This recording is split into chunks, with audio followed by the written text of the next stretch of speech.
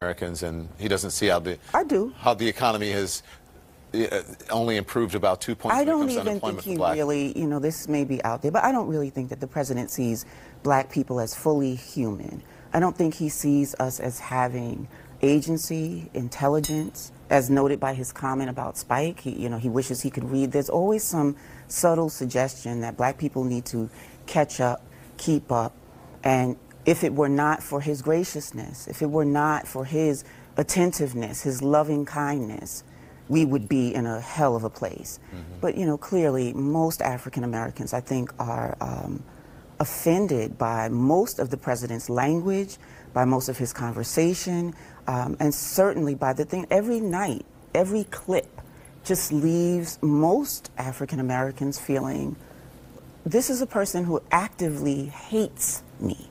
This is a person who hates people who look like me, and despite these individual one-off wins, I think we're clear that the legacy of Donald Trump and the future of Donald Trump is one and the same. He is racist. Yeah.